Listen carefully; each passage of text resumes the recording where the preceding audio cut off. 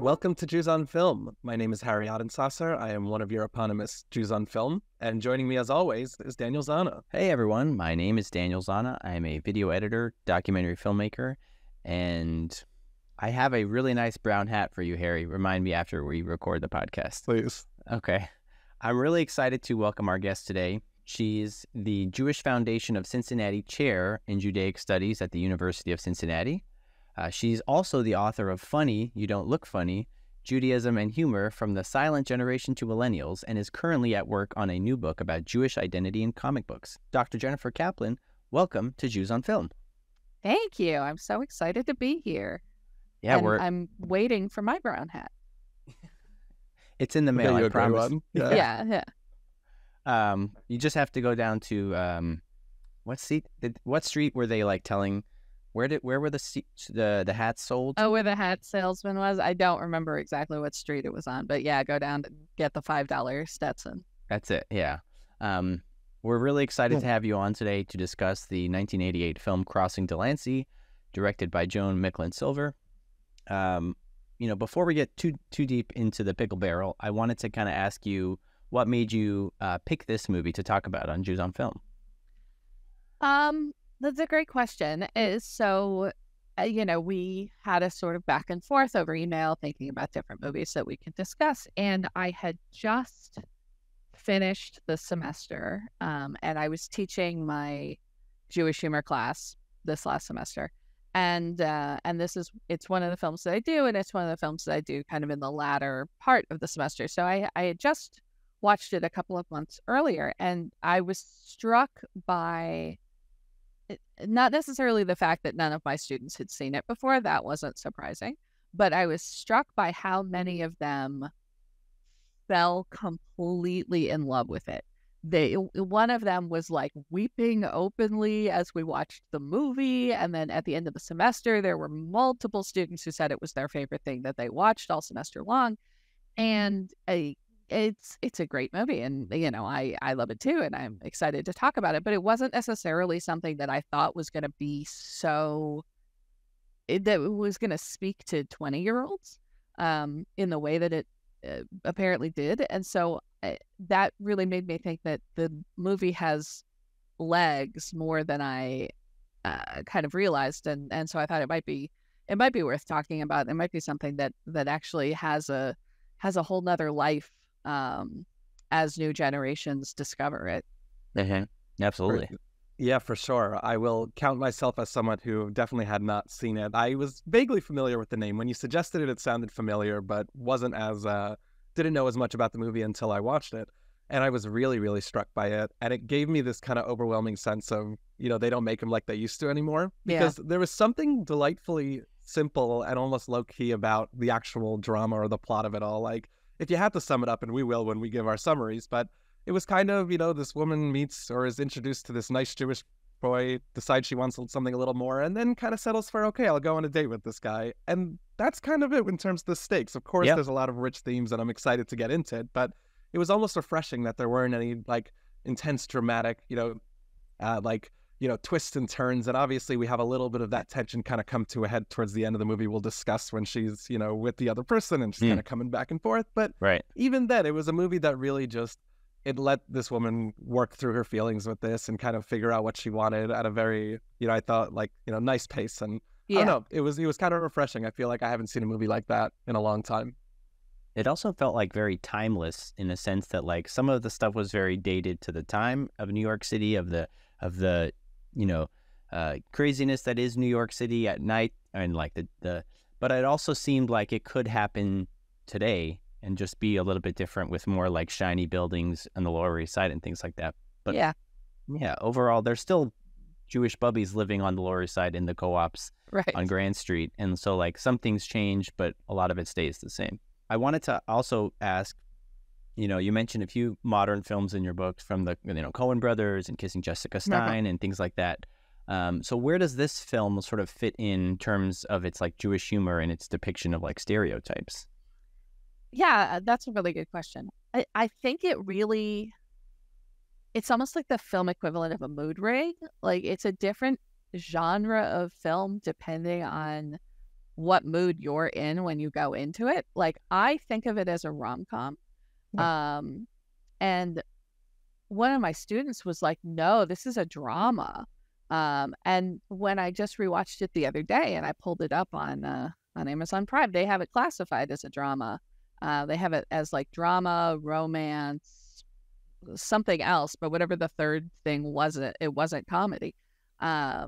So it's interesting that the film doesn't even really strike a lot of people as comedy, whereas I think it's very funny. I think it has a lot of very, very dry humor. It definitely would fit into the category of boomer humor, in the way that I said it, early boomer humor, I guess, boomer humor that looks like silent generation humor, because the way that I sort of identify that in the book is humor that sort of doesn't have much place for organized religion, ritual, but is nevertheless, in that post-Holocaust way, very protective of the idea of Jewish peoplehood and Jews in general.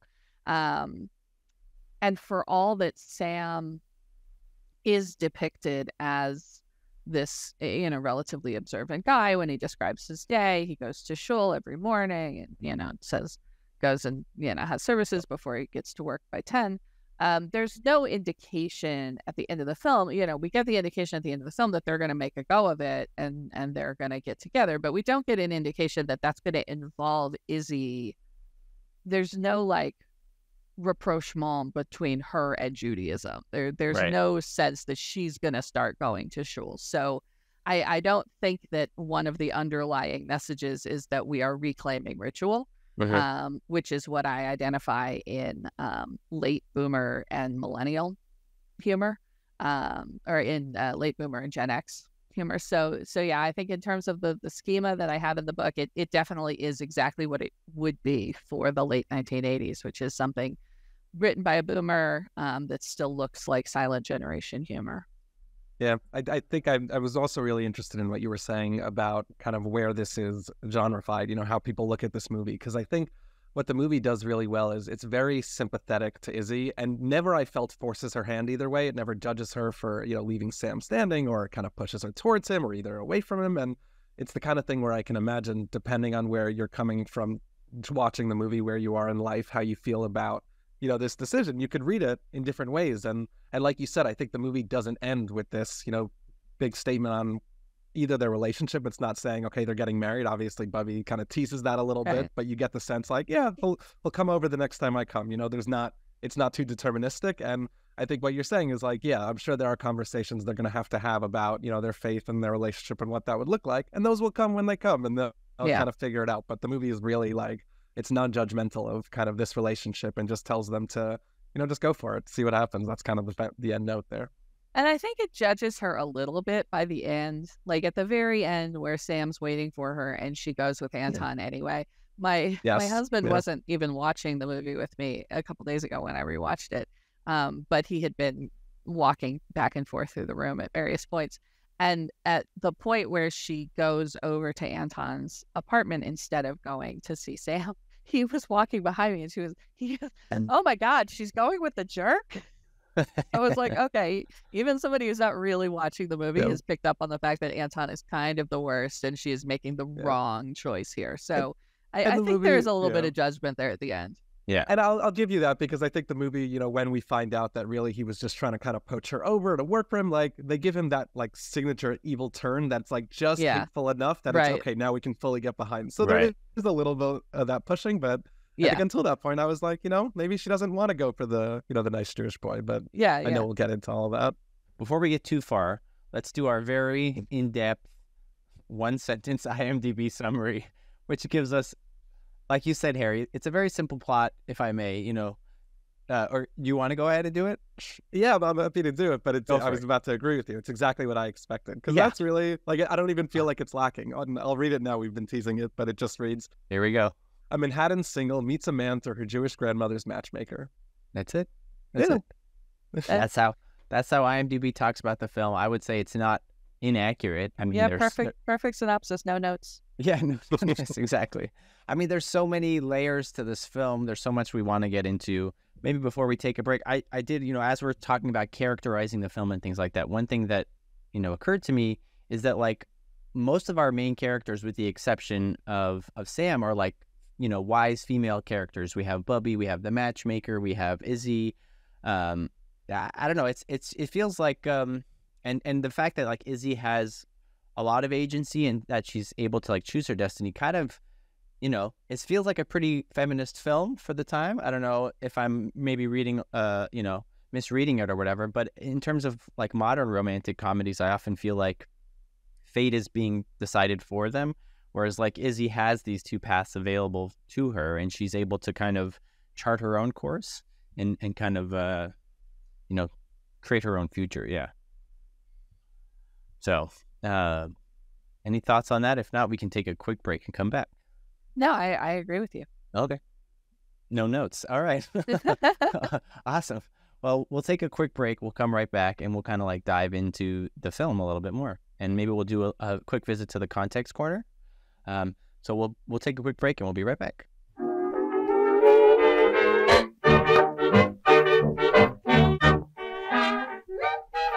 Welcome back to Jews on Film. We are here with Dr. Jennifer Caplan to discuss Crossing Delancey.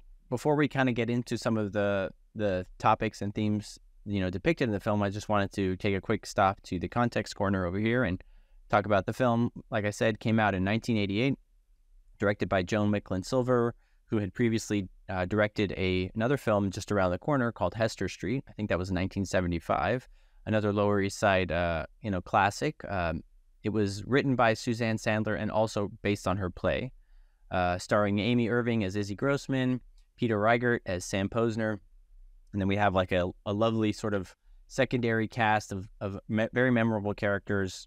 We have Riesel Boyzik as Bubby Cantor, Jeroen Krab as Anton Mays, Sylvia Miles as Hannah the matchmaker, David Hyde Pierce in one of his early roles as one of the co-workers named Mark, and then John Bedford Lloyd as Nick.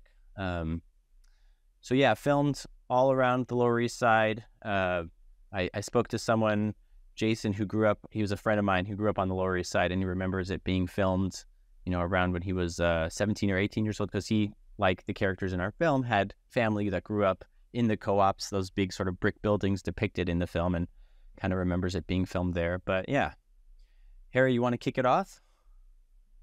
Yeah, sure. So I wanted to get us talking, obviously this is Jews on Film, but this admittedly was a very Jewish movie. I think that was, it was honestly Jewish rom-com. I would put it safely, squarely in that genre. Yeah. And, one of the reads that I got, and, this is a commonly used, term trope, is this idea of the nice Jewish boy, which has been used to describe, that the kind of affable Jewish character, very sweet, and often is contrasted with, I think, the edgier, maybe a little more of the bad boy. And, in this case, I think a real mysterious other. So I wanted to hear your thoughts on if you were watching this movie, and obviously, you teach about this course, so I want to see, if you have any thoughts on that. But, the way that this movie kind of pits Izzy's paths according to this, I think the central dichotomy of, the nice Jewish boy versus, this more mysterious kind of up in the air future, and, how that kind of stages her, growth throughout the movie, where she's really trying to figure out, what she's actually looking for in her life.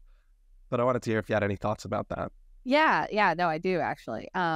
So Awesome. It's one of the reasons I find this film so compelling, because yes, Sam is the nice Jewish boy, or not boy because he's older, Sure. but nice Jewish gentleman, contrasted to Anton Mays, who's the sort of, artsy, cosmopolitan European playboy, whatever.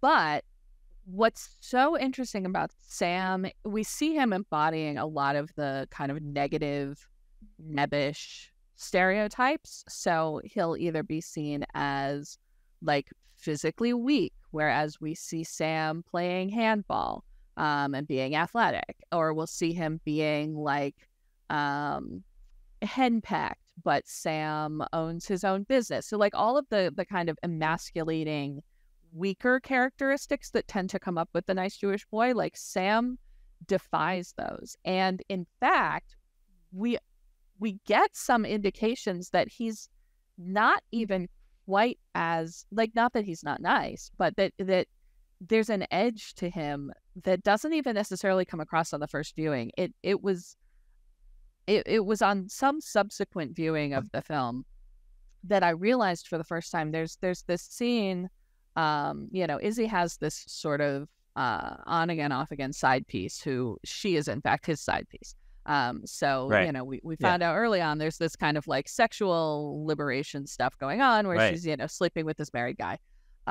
Whatever. And so there's this scene towards the end where his wife has thrown him out and he comes over to Izzy's apartment, and Sam is there.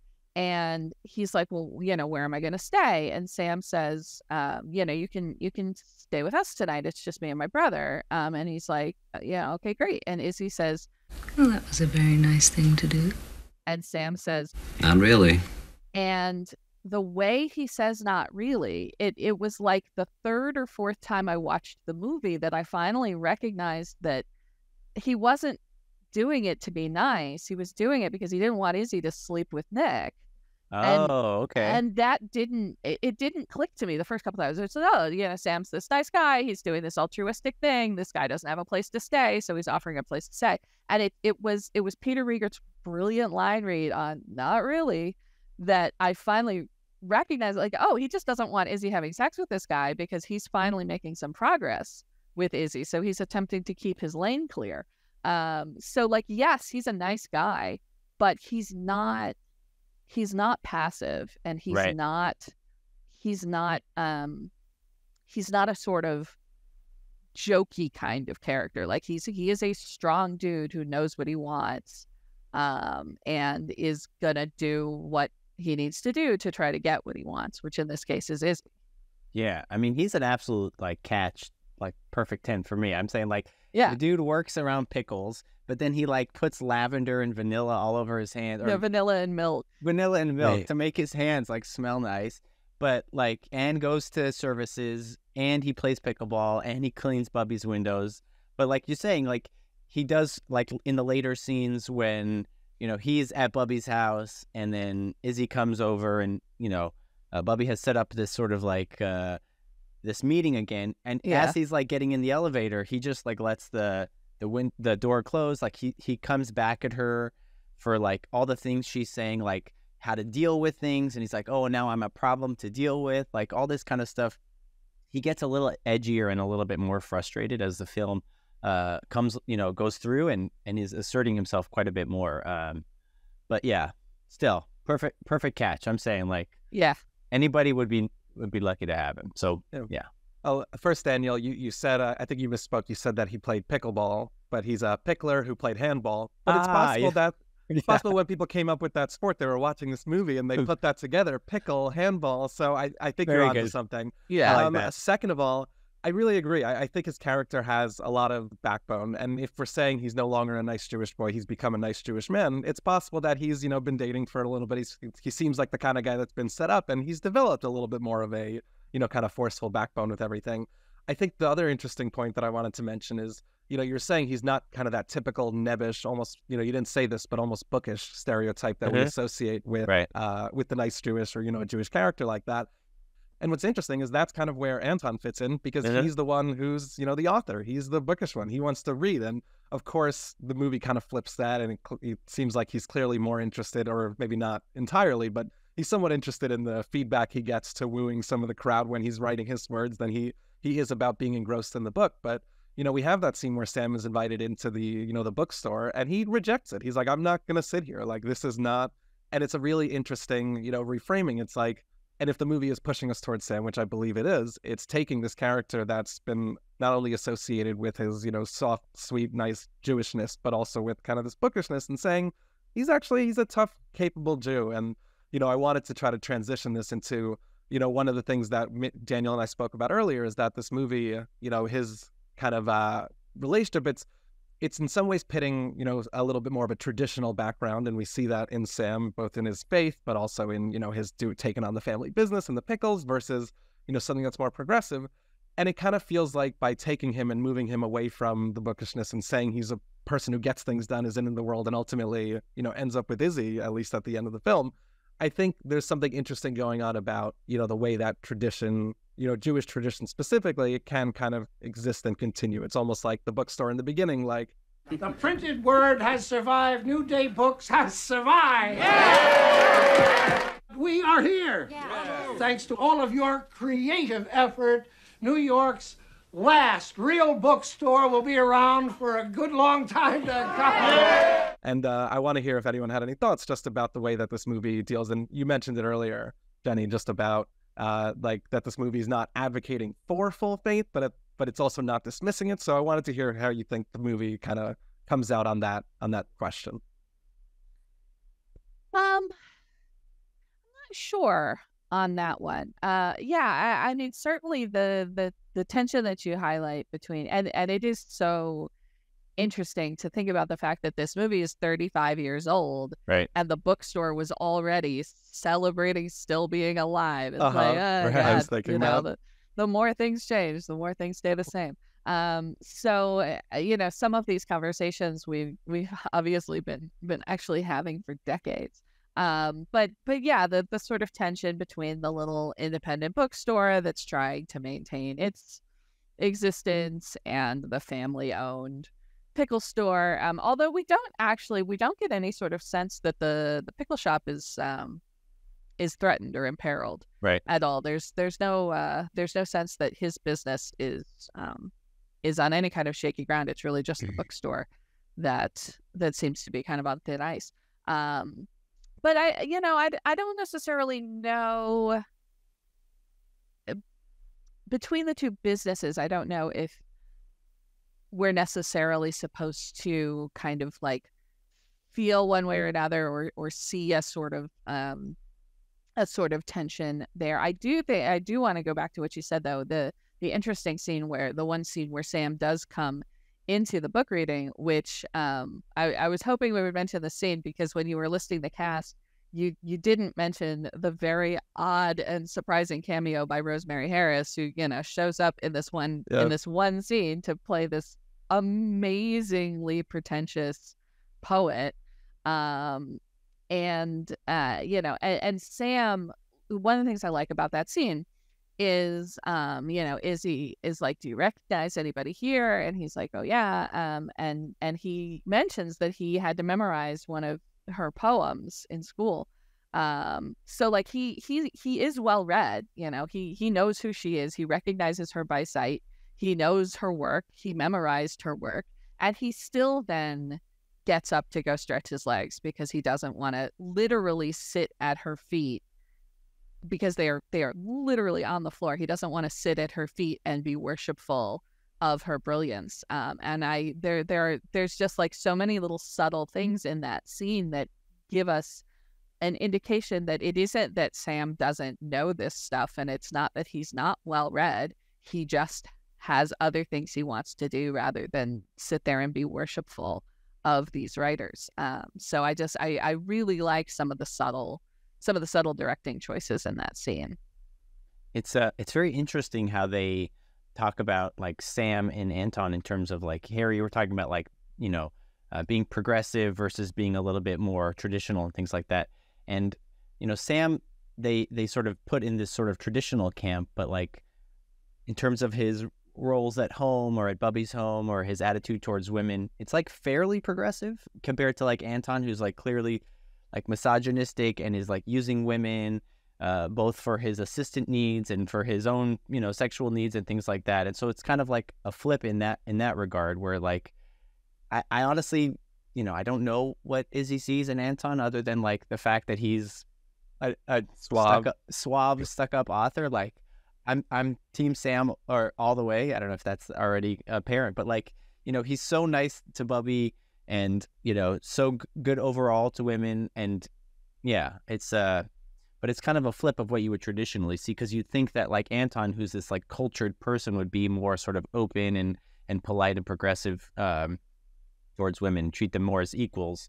But he's totally, you were talking about Rosemary Harris's cameo. He totally like goes toe to toe with her when they're talking about stuff, and he's not sitting at her feet. And meanwhile, Sam's getting kicked in the face, literally, right, by Anton when he's sitting down. So he's had enough, like you said.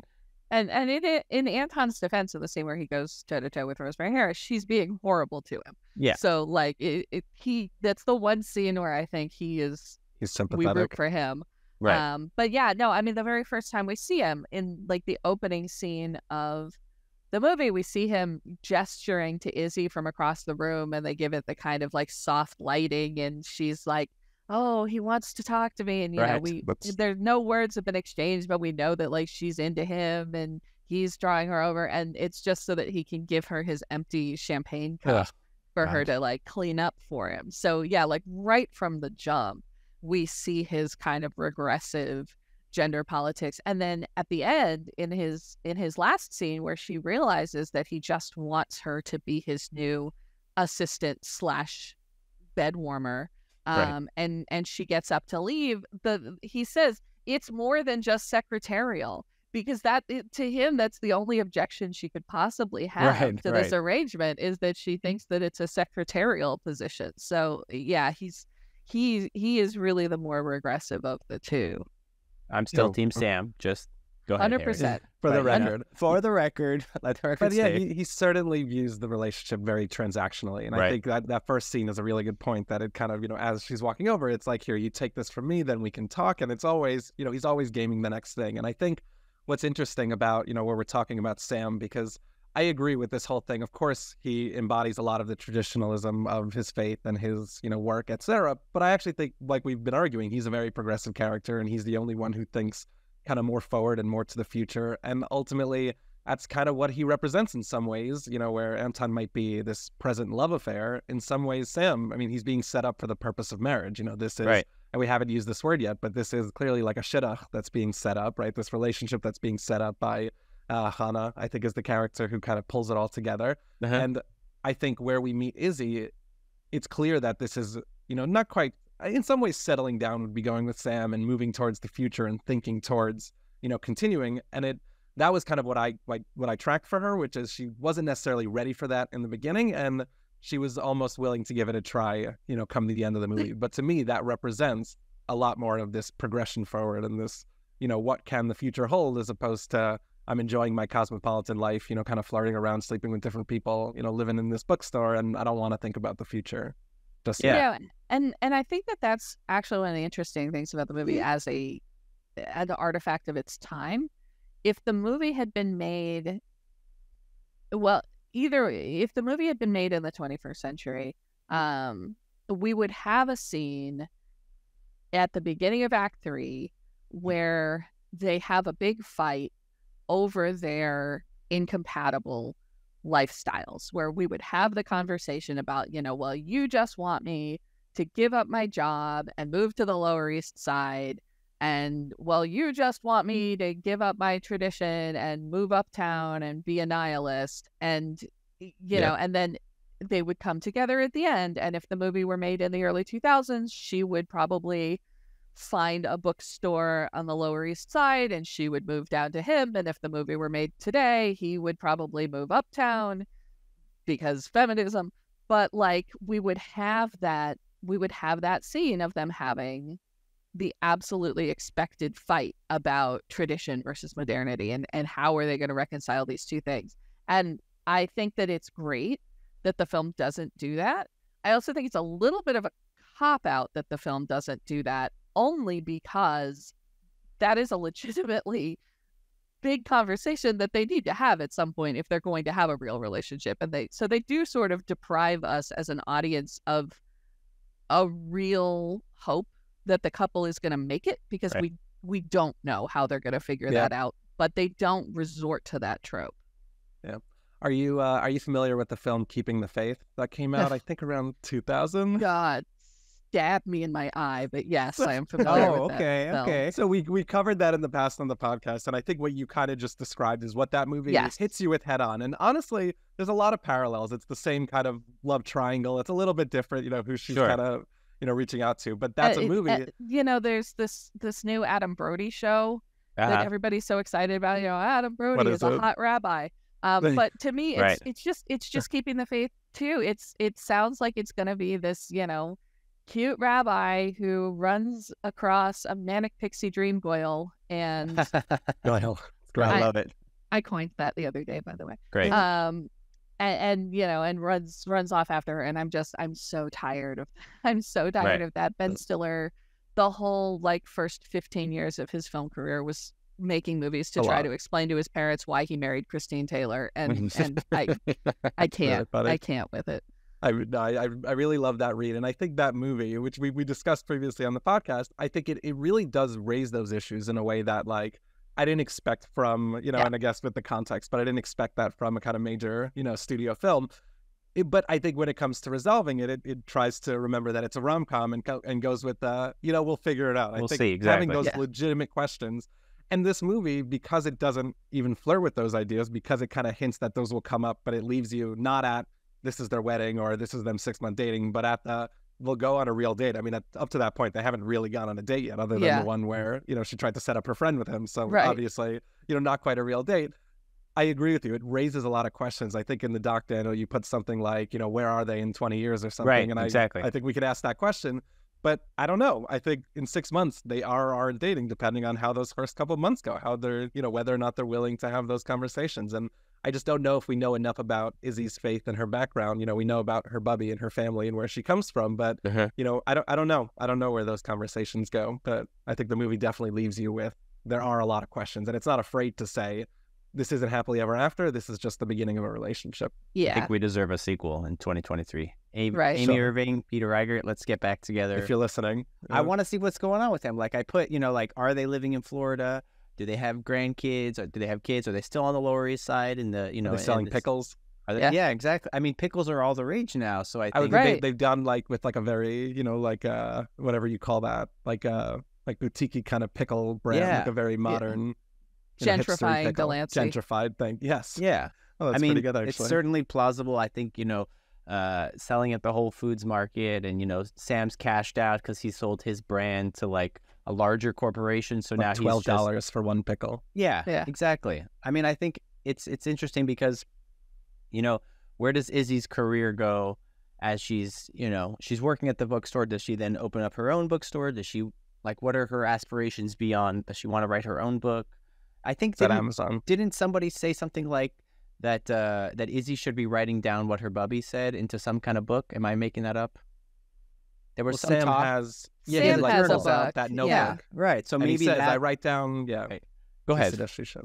Yeah, he just pulls out the book, and we can honestly clip it in. But he says, you know, I write down. You know, I bring this book with me all the time because I write down when people say things that are worth writing down. You know, you should do that with your bubby. Who I want to talk about her for a minute because I thought she was. And of course, and we're going to get into this because we have our categories coming up with the most Jewish scenes of the film. And certainly, you know, she is present, I think, in all of them. But I thought that was a really interesting depiction of, you know, unafraid to be Jewish, you know, and again, I don't know the context who was watching this, but this is a very Jewish character. She's talking about, you know, setting up people on dates and shit us with her friend Hannah, who has, you know, the full accent. I mean, it's verging on like the caricature of what you think of with kind of the overbearing Jewish bubby. But like, you know, very supportive, very interesting. What did you guys think of the bubby character in this film? I mean, she was great. I think, you know, the specifics are like what sort of rang true to me. Like we talk about, like in our last episode, we talked about specifics being universal, and I think everyone has a grandma who has sort of unique traits. But like this idea that she's like opening up the cabinet and there's just like a closet full of like recycling bags, like plastic bags, and you know, sending leftovers home with her. Always like verstehst, like always like adding in the Yiddish into the stuff, and just being sort of this like compass for Izzy of like her Jewish connection, but also laying on a thick amount of guilt. I love that character, and I think, you know, she added so much because, you know, as great as Sam is, you know, like the Jewish connection really comes from Bubby. And so like having her kind of be along the ride as almost like a third character in this main film, you know, this triangle, I think, you know, it was great. I loved it. So yeah, I agree.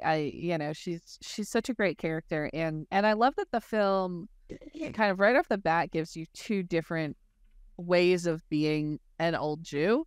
Because we meet her character, and then when they meet Hannah for the first time, you know, and Hannah's saying, like, what does she do for a living? Where does she live? She lived by her parents. And Bubby says, you know, no, her parents live down in Florida. Right. all the social security checks under one roof.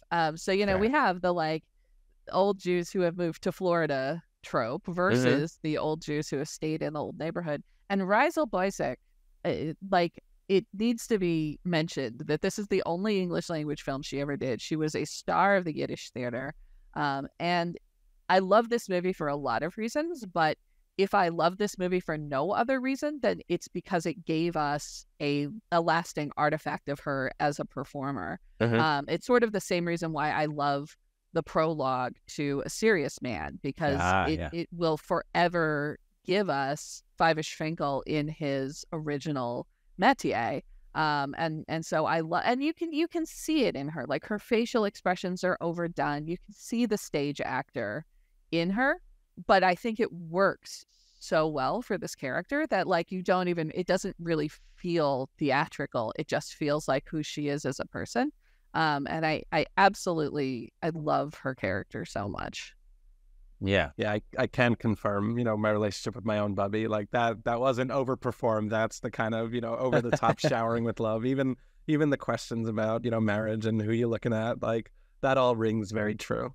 Yeah, absolutely. I mean, it's interesting that like she's sort of different than the rest of the Bubbies on the Lower East Side, because there's that one scene, you know, in the elderly self-defense class where like, you know, they're simulating scenes of attack, you know, fighting off their attackers. And yeah, she just, you know, she seems to have her wits about her a little bit more than a lot of the other older people on the, and like, in addition to just like cognitively where she's at, she has like this incredible like moral compass and kind of knows to sometimes she knows like just when to push enough and like when to stop.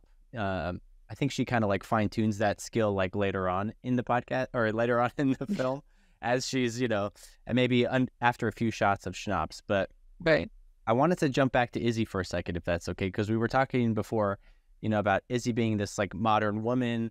And the first mention of Sam, you know, like Izzy retorts back, you know, I'm a modern woman and I'm working and I have a lot of friends uptown. And so in your book, Funny You Don't Look Funny, you know, you talk about this concept of the MAAW, the Ma, the modern American Ashkenaz woman, as sort of like an evolution of the Jewish American princess, the Jap. So do you want to explain that term for us and kind of maybe contextualize Izzy in that for us? Yeah, sure. I mean, the concept of the Ma first came up to me when I was writing about the TV show Crazy Ex-Girlfriend. And because that show sort of lovingly declares its young Jewish protagonists to be Japs. And as I watched that show, I was like, okay, but they're not. And her mom like really is, but they don't name it that way. So I was like, we have to come up with a new way of describing young Jewish women that isn't Jap, because it doesn't apply. Like the Jap has meaning and they don't fit it. And Izzy absolutely would be a Ma, because the things about a Jap, right? Japs are material, are not interested in intellectual pursuits, and above all else, they're sexually frigid. And Izzy is none of those things. Right. Like we see Izzy as being sexually adventurous. She loves the life of the mind. She, you know, she's not poor, but she's not living a pampered kind of existence. She's living in her rent-controlled apartment. So Izzy would 100% be one of those characters and those women that like we need another way to talk about younger Jewish women that isn't a Jap, because she is 100% not a Jap. So yes, she would absolutely be a modern Ashkenazi American woman. What's interesting is the way you were describing that Jap almost feels like the proposition that she gets from Anton at the end when he invites her into the apartment and he's like, you know, I'll take care of you. I'll take care of you sexually. You can fill out this entire apartment. Buy whatever you want. You'll design it. And she wholeheartedly rejects that. She's like, you completely misread who I am. That is, and she like, and I think she reverts to this, you know, to this Ma that you're describing. She says, I recognize now that, you know, the life for me was more on that side than with the Sam than what you're offering to me.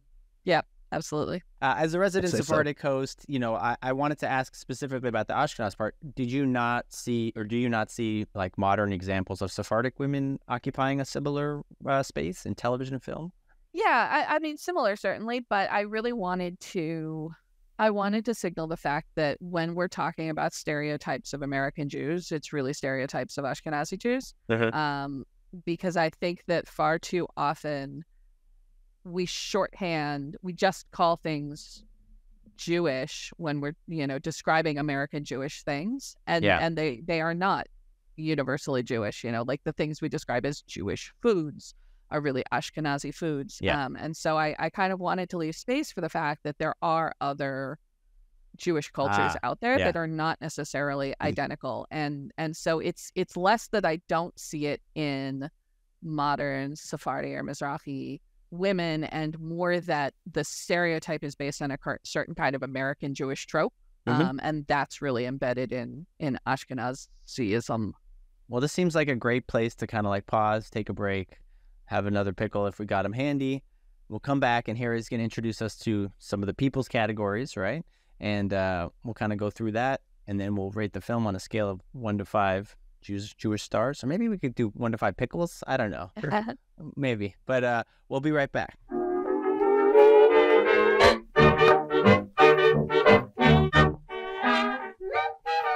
Welcome back to Jews on Film. Harry, do you want to introduce some categories for us? Yeah, sure. So we're going to start off by trying to figure out what was the most Jewish scene of the film. And the scene certainly had explicitly Jewish people, Jewish characters. But what did you guys think when you were watching this was the most Jewish scene you'd point to and show someone with a Jewish movie?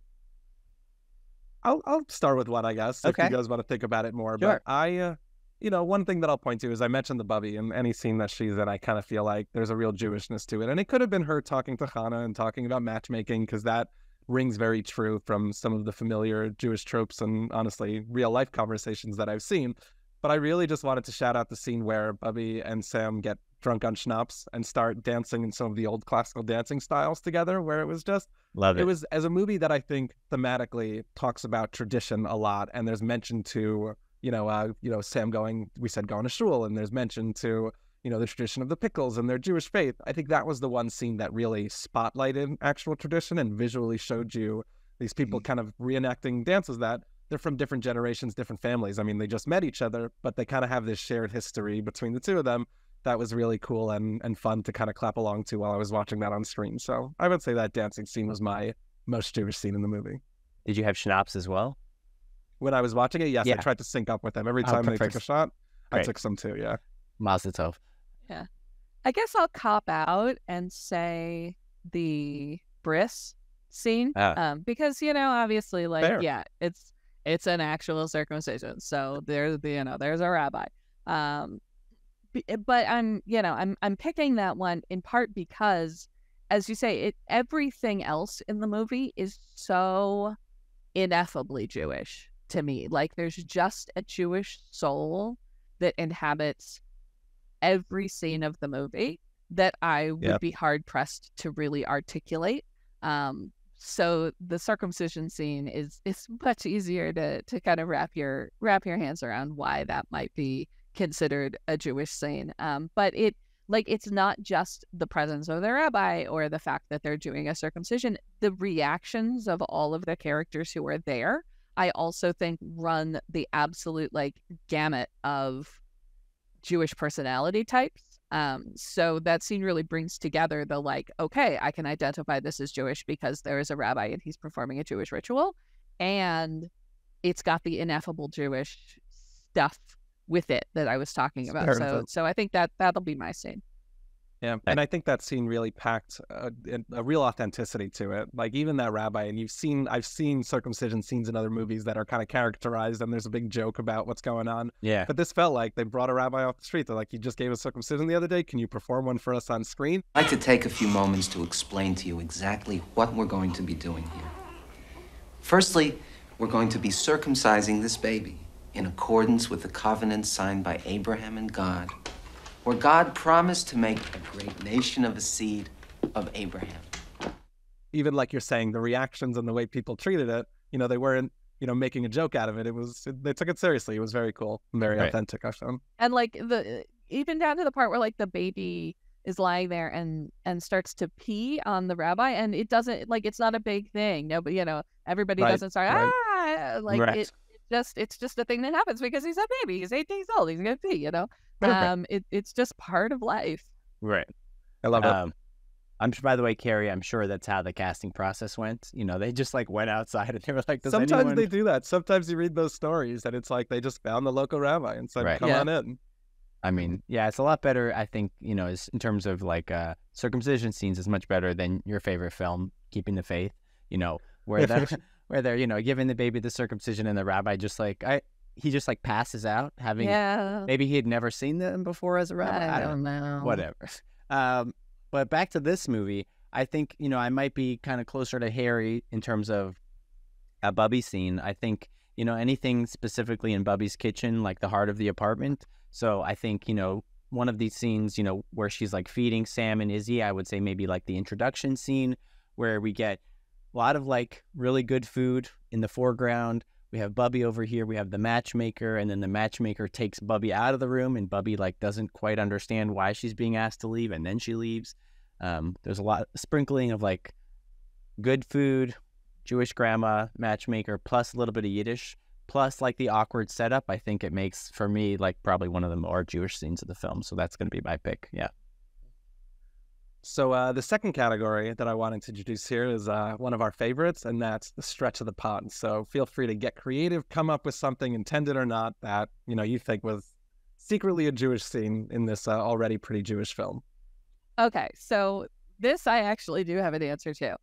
In my soul, this movie is self-consciously referential and psychic. So like one of the things I like about this movie is how many little subtle casting things fold in on each other. And so like, first off, there is this little throwaway scene on Izzy's birthday where her parents call from the retirement village where they live in Florida to sing her happy birthday. And they have gotten the help of like 3 other dudes who live in the retirement village to barbershop quartet it up with her dad, right? And so then there is this one of the guys who takes the solo line on Happy Birthday, Dear Izzy. Happy birthday to you. Happy birthday to you. Happy birthday, dear Izzy. And I was watching the movie and my head shot up when he opened his mouth. And I went, I know that warbly tenor.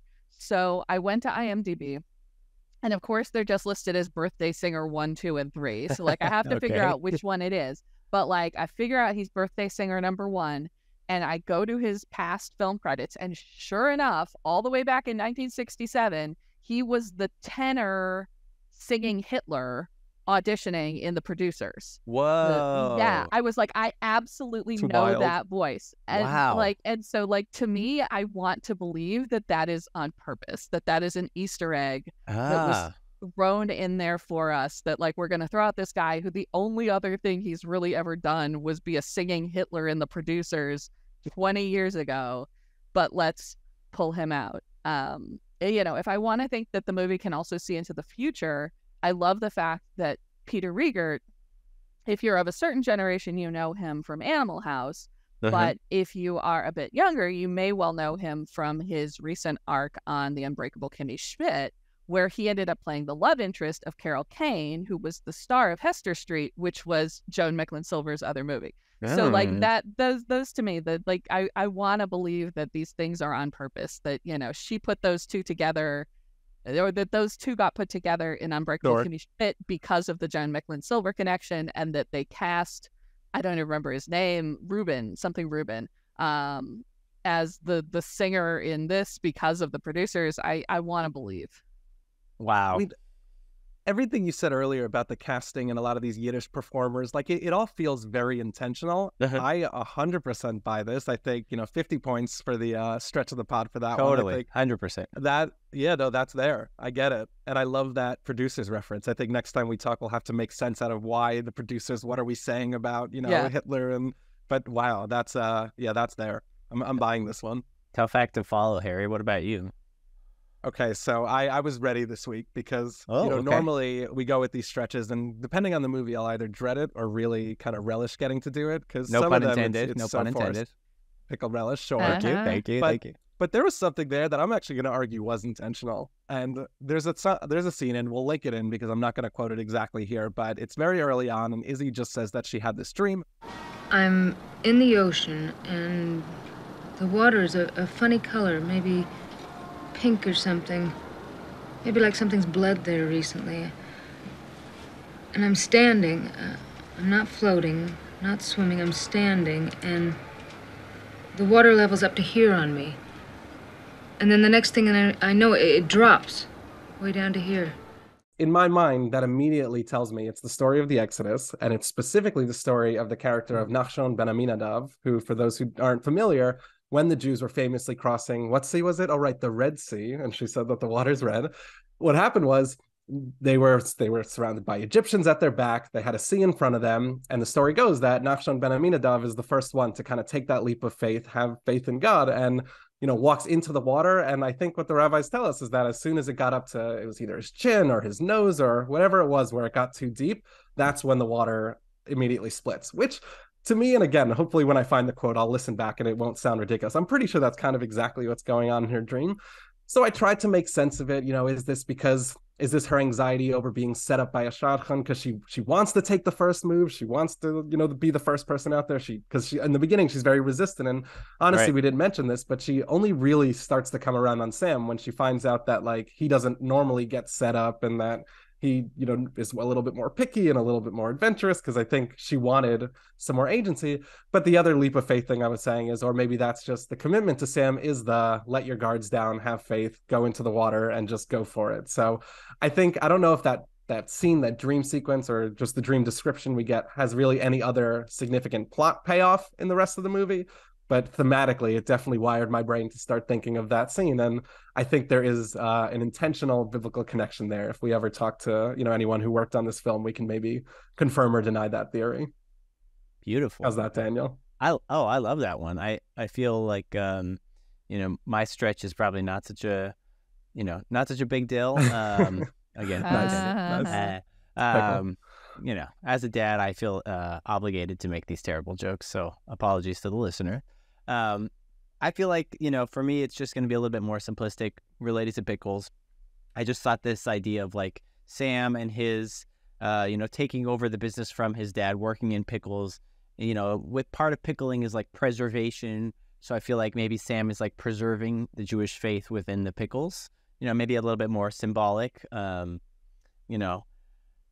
all right. Maybe we could also add, Jenny, as you were talking, you did 2 stretches, which is great. We love it. Extra helping. I was going to go also talking about the brown hat. Maybe that's kind of like a black hat almost, but a little bit different. So, something that people on the Lower East Side would wear, more religious Jews and things like that. Not my strongest stretches, but I thought, maybe I don't know. I think we went 3 for 3. I feel good about the stretches of the pod this week. Oh, good. Usually you're not, my stretches are a little bit too left field. Sometimes you go off the rails, but I think you reined it in a little bit. And I think we took over the kind of crazy out there theories, Jenny and I. So that kind of freed you up to be the voice of reason. Because the pickle preservation thing, I buy it. I think that's a great, thematic. That he could have been in any industry. They chose pickles. It's a good one. Yeah, I mean, thinking about this film and its legacy, do we feel like this film is good for the Jews? Oh, sure, yeah. All right. Yeah.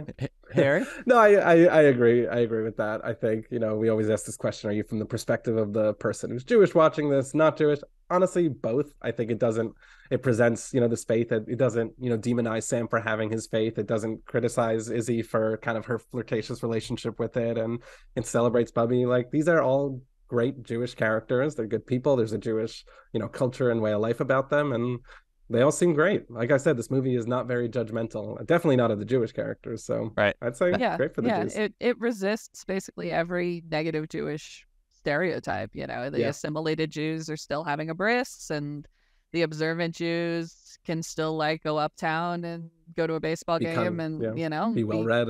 Yeah, right. Normal. So I think it's great. Nice.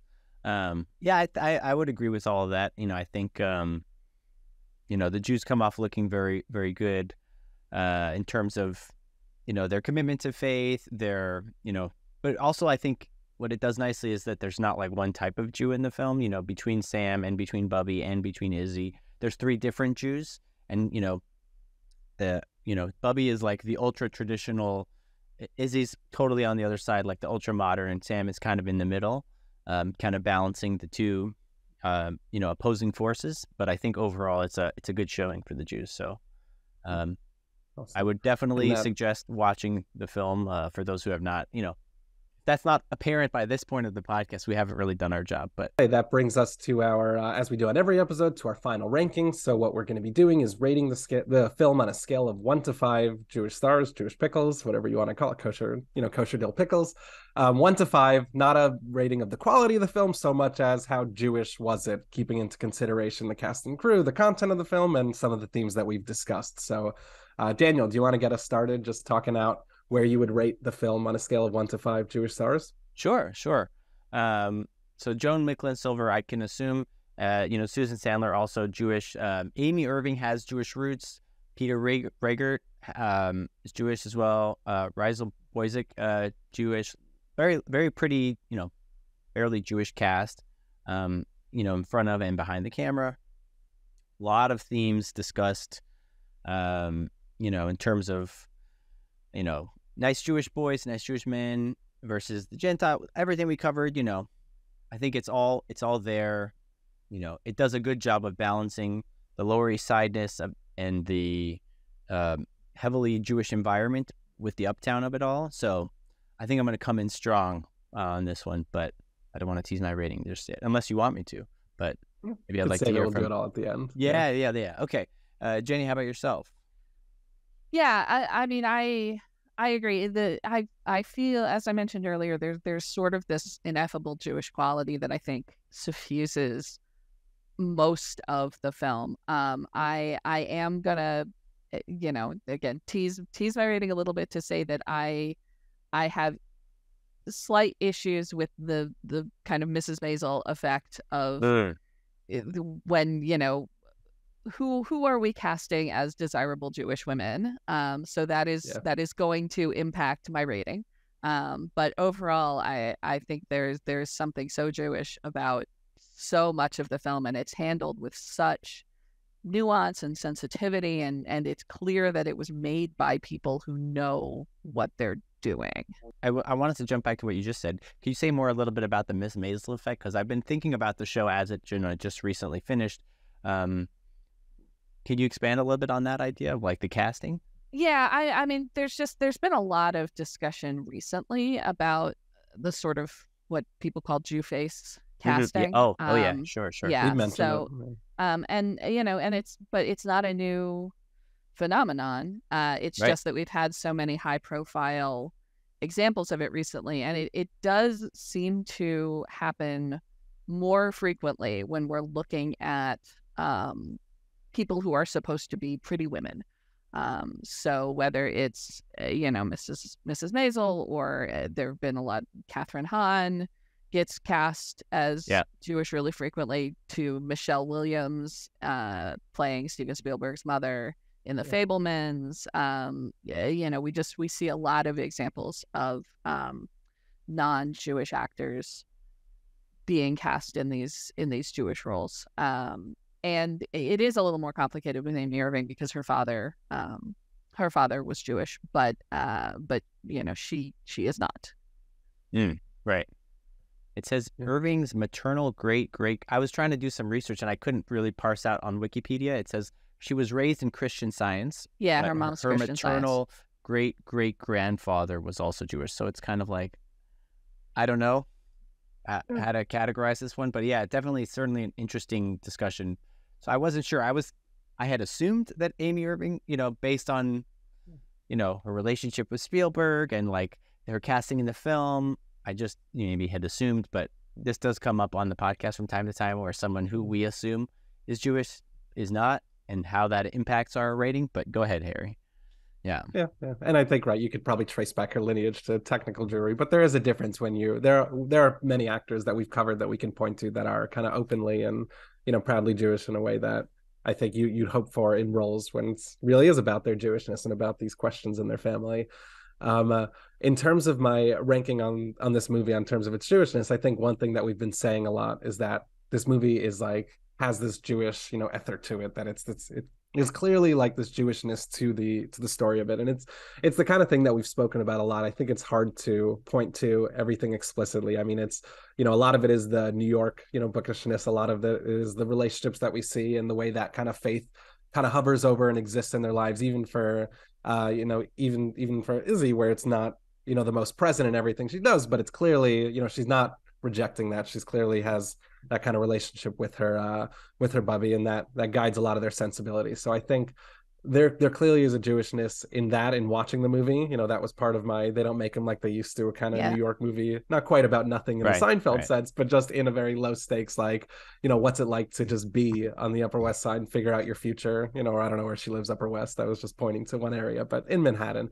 Sure. But so I think the movie really has a Jewish sensibility, coupled with the fact that it has a lot of technical, Jewish representation. And we spoke about the bris scene and the way that it honors it authentically, and the way that, it doesn't shy away from any of the accents or any of the characters. So I'll start us off on the ranking now that we've all kind of said our piece. And sure, I think I'm going to go with a 4 out of 5 Jewish stars and call this a pretty Jewish movie. You definitely can't watch this and you can't write a 10-word IMdB summary without throwing the word Jewish in there. So I would give this pretty Jewish. So 4 out of 5. What do you guys think about it? Yeah, I was also going to go with 4 out of 5. And I will say, I think you're right about the Upper West Side, because the scene where she is in the little restaurant and the woman comes in singing Some Enchanted Evening, that's in Green Papaya. That's Green Papaya, which is on the Upper West Side. It's awesome. Love it. So 4 out of 5 Jewish star-shaped pickles for me. Oh, okay. Agreed. I'm going to cut my pickles that way now. Yeah, I think I might go a little bit higher in that, thinking about everything, I might go 4.5, just because I thought it was such a good balance of putting the Jewishness in contrast with the New York of the 80s and the bookstore culture and Uptown and everything, and just kind of not having it be too much, but just the right amount. And yeah, I dug it. I will ding some points, for Amy Irving's, not being technically Jewish, or whatever, Maybe I'll just say, I'll give it 4.5 stars. I don't want to, but I did really enjoy the film quite a bit. Dr. Jenny Caplan, thank you so much for being here on Jews on Film today. I wanted to see if you could take a moment and talk to folks about your new book, Funny You Don't Look Funny, and tell people maybe where they could check it out. Yeah, I am always glad to talk about that. So as the subtitle of the book says, it's Judaism and Humor from the Silent Generation to Millennials. So the book basically looks at the way that 4 generations of Jewish comedians, so that's the Silent Generation, those are folks who were mostly born in between the 2 world wars. The baby boomers, who were born from the end of World War II into the 1960s. Gen X, who were basically the mid-60s to the end of the 70s, 1980, and then millennials, how they express their changing relationship to Jewish identity and Judaism through their comedy. And basically what I show is that the Silent Generation, so these are the folks who are making humor in the 1960s, 1970s, that they were hostile to institutions. They had that whole hippie counterculture thing going. They didn't trust organized religion, but they also lived through World War II. So they're very protective of the idea of Jews as people, as a category. They didn't really go in so much for mocking Jews for existing, but they were more than happy to mock rabbis, mock ritual, whatever. And then by the time you get to Gen X, the pendulum swings the other way. And when you look at Gen X comedy from the 2000s, 2010s, what you see is people who are fine with making fun of Jews as Jews for existing. That like Jews, am I right? But you also find all of these examples where they really take ritual very seriously, and they use ritual as a thing that humanizes their characters, and that ritual and tradition has value because it unites families and it gives people depth. So that's what I chart over the course of the book. And then when we look at millennials, millennials are just now kind of starting to dominate comedy, because they're mostly in their 20s and 30s. The oldest millennials are about 40 right now. So they're still the rising. And I'm an exennial. I'm right on the Okay. cusp. So they're just rising to take over the industry. So we don't have enough data really to show what the trend is going to be for millennials. But for right now, millennials are willing, and nothing is sacred for them. They're sort of willing to take on anything. And that I think also is indicative of how comfortable they've become as Americans, and sort of how they feel about the relationship between their Jewishness and their Americanness, that there doesn't need to be a separation between the two. Awesome. And in terms of where you can get it, you can buy it at any of your fine online retailers. I like to plug bookshop.org, which is an online book retailer, but it will source them through your local independent bookstore for wherever you live. So you can find it most places, but I like to plug bookshop.org for that. Nice. And where can people find you online if they wanted to kind of keep up with what you've got going on? You can find me on the socials, as the kids say. I also have a website that's drjenniferkaplan.com. So you can find me any of those places. I'm at Jenny Caplan on Twitter. I'm at Jewish Humor Prof on Instagram. So you can find me around. Awesome. I like this idea that I'm taking over the industry. Sounds cool. All right. One podcast at a time. Yeah. Love it. Now is your moment. Exactly. All right. Harry, anything from you to plug? No, just that sounds awesome. I cannot wait to read the book. Thanks again for being here, Jenny. And thanks everyone for listening to Jews on Film. Make sure to follow us on all the social medias, on Twitter, Instagram, TikTok, Facebook, whatever your platform of choice. Have a good one, and Shabbat Shalom. Thanks.